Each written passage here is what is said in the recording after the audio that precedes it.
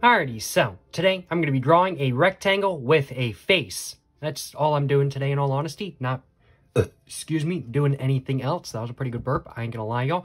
But, not doing anything else today. I'm just going to be drawing a rectangle with a face in my Soho Urban Artist sketchbook and with my Japanese calligraphy pen. But without further ado, let's go ahead and get my notebook. Man, my throat is not happy. I'm burping.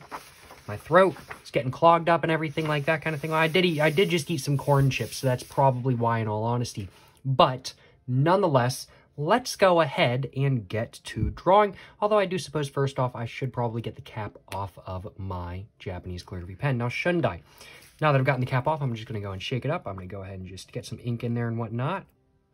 Just a little bit in there and whatnot. There we go. All good to go. And let's go ahead and start off by drawing the rectangle. Just like this. There we go. There we go. And there we go. There is the rectangle. I'm going to go ahead and give it some feet and legs, or some legs and feet. And now I'm going to go ahead and give it a nose and some eyes.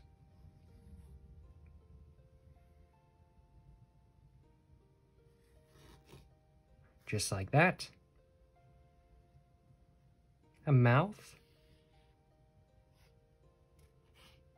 A little bit of a chin. A little bit of some forehead lines, just like that. Some eyebrows. And of course, some arms.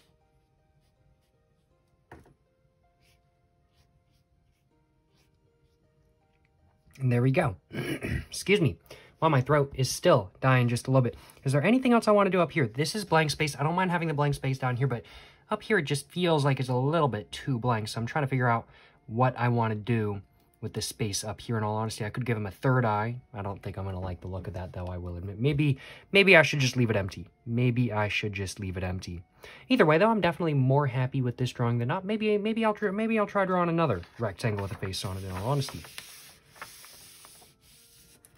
Trying to get this to fold over properly, but it's not wanting to. Well, it is what it is kind of thing. Let's go ahead and draw another one. Let's go and get some more ink in there. Whoop, that was bubbling out just a little bit. Got a lot of ink. Got a lot of ink in my pen. Oh, I certainly can't complain, that is for sure. Let's go ahead and start up here. Bring it all the way down. All the way over. And all the way back up. And across. There we go. Let's go and give it some legs once again. And, excuse me, let's go ahead and do a nose a little bit higher up this time. Another face. Just like that.